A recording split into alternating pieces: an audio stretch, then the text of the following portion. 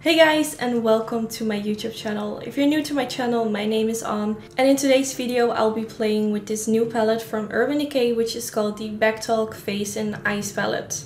I was invited for a dinner with Urban Decay and they kind of introduced this palette to us. When I saw it for the first time, I really liked it. I think the colors are so pretty, especially if you like these mauve kind of colors. So in today's video I'm just going to play with it for the first time and just let you guys know my thoughts on it. So let's dive into this video. I hope you guys will enjoy. So the first thing I'm doing is applying some eyeshadow primer, and I'll be using the MAC Soft Ochre Paint Pot and applying this all over my eyelid. This will make sure that the eyeshadow that I'm going to apply today will stay in place all day. And then I'm going to use a little bit of powder, applying this all over my eyelid as well.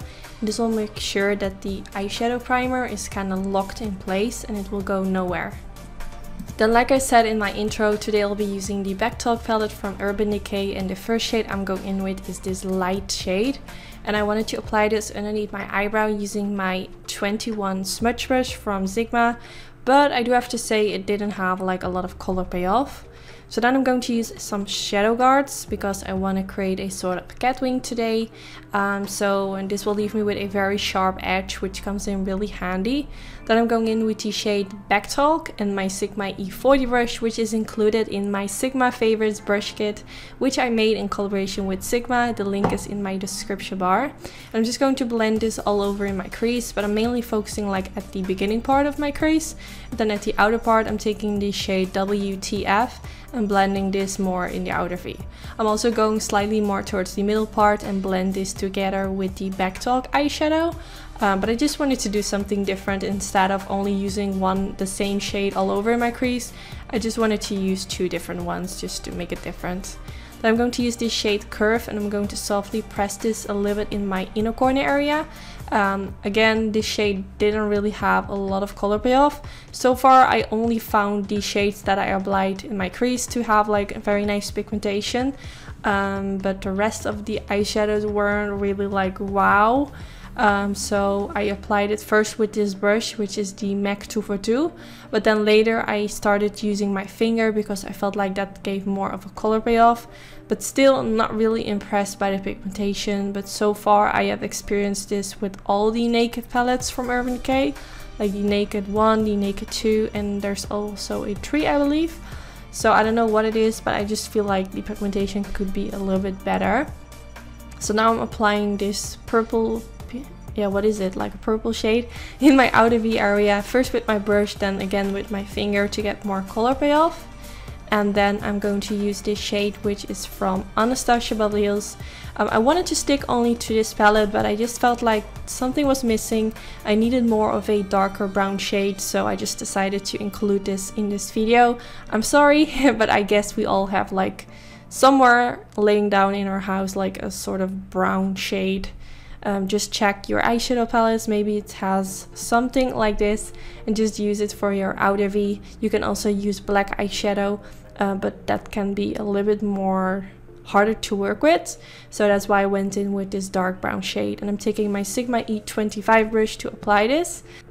Now I'm taking this eyeliner from Sigma Beauty, which is called the Sigma Wicked Gel Eyeliner, and I'm using this for my eyeliner. I'm going to first create a line above my lash line, and then I'm going to create my winged liner. And now you can see that the eyeshadow guard that I used leaves me with a very sharp line, and I can use this as a guideline to where to place my line for my winged liner. I always find this really handy, so whenever I do something with a sharp edge and I know that I use eyeliner, I always grab my eyeshadow guards. Now I'm going to use this NYX Matte liquid liner. I'm going to apply this straight on top of that gel eyeliner, because I feel like when you first use gel eyeliner and then on top of it with liquid, I feel like it just gives more dimension. It makes it look more black and also more matte, which I really like. So I'm just going to apply this all over it. Then I'm taking that dark brown shade again from Anastasia and using my flat definer brush from Sigma Beauty, which comes in my brush kit collaboration as well, and pressing this right underneath my lower lash line. Then I'm taking the shade WTF again, and I'm going to use this to blend out that line. The brush that I'm using is a very tiny pencil brush from Morphe brushes, and I'm just blending my brush back and forth until I find that the line doesn't look that harsh anymore. Then I'm going in with the shade Annytude and applying a little bit of that underneath the lower lash line as well, focusing mainly at the beginning part underneath the lower lash line. And then I'm taking the shade Party Fool from that same palette, but then this is a highlighter, and I'm using this to highlight my inner corner area because I found like this shade looks better than the shades from the eyeshadows. Then I'm taking this white pencil from MAC, which is called the Fascinating Chromographic Pencil, and applying this all over in my waterline to brighten it up. Now of course I used some fake eyelashes, I will put the name in the description bar, and I used the Tarte Cosmetics Lights Camera Lashes Mascara for my lower lashes. So I'm now finished with my eyes, and I quickly applied some bronzer off camera and something for my lips. The details on the products I used on my face, I'll put it down in the description bar. But right now I'm going to test out the highlighter and the blush that come in the palette. I really like the fact that they included a bronze. Okay, again. I really like the fact that they included like blush colors and highlighters in the palette, because I personally always search for colors for my blush that kind of match with the eyes.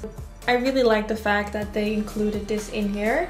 So for my blush I'm going to use this color, which is called Double Take. And I'm taking this Morphe E3 brush, and I'm going to dip it in here and apply it on the apples of my cheeks.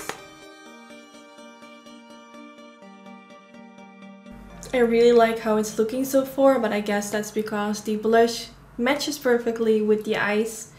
So I just think that's really awesome. Now for my highlighter, I'm not really sure what I want to go for. This is called Party Fool. I don't know how to pronounce this. But this looks more of a cool tone highlighter. And the other one is more of a rose gold. Not sure if you can see the difference. I'm kind of starting to think that this might not be highlighters, or maybe they are. But I also think it's nice to like apply the matte blush and then apply the shimmery colors on top of it to make it more of a shimmery blush, if that makes sense. I think I'm just going to try this rose gold one, which is called Low Key. And the brush I'm using is the Morphe R36. I'm just going to apply it, and I'm just going to apply it a little bit on top of my blush and as a highlighter. So now that I'm applying it, I do feel like it's a highlighter, but also really nice to apply a little bit on top of your blush. But since I'm applying it in the same area anyway, it automatically gets on top of my blush. So I don't know what I'm saying, just ignore me. So I'm now going to give you guys my final thoughts on this palette. When it comes to the eyeshadows, I found a lot of them kind of hard to apply. I notice I experience this every time when I use a Urban Decay eye palette, and I don't know what it is. Because once I apply it, I'm like, nah, not really liking this palette. But every time the end result looks really nice and I'm really liking my makeup. So I'm not really sure what it is with these palettes, but I think I have a love and hate relationships with the Urban Decay palettes, I don't know. But this shade WTF is really nice, it blended really easily. I found that this shade didn't really have a lot of color payoff. Same goes for the shimmery shades I used. When I applied them with my finger it went a lot better, but not really like wow. I created a look a while ago using a Urban Decay palette, which was in collaboration with Kristen Lian, and I really liked that palette. The pigmentation was so nice, so I kind of wish they would make like more of these palettes. But overall these shades in this palette are really gorgeous. I just find them a little bit hard to work with. Now the blush colors and the highlighters are really nice. The blush applies just nicely, it has nice color payoff. The highlighters are nice. They are not like extremely pigmented, but I only use them like dry and it looks really nice. You can really see that shine.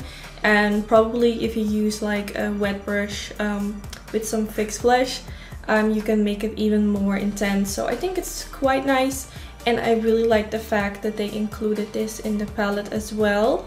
This is the end of the video. I really hope you guys enjoyed. Don't forget to give this video a thumbs up if you did enjoy, and of course I hope to see you in my next video. Bye guys!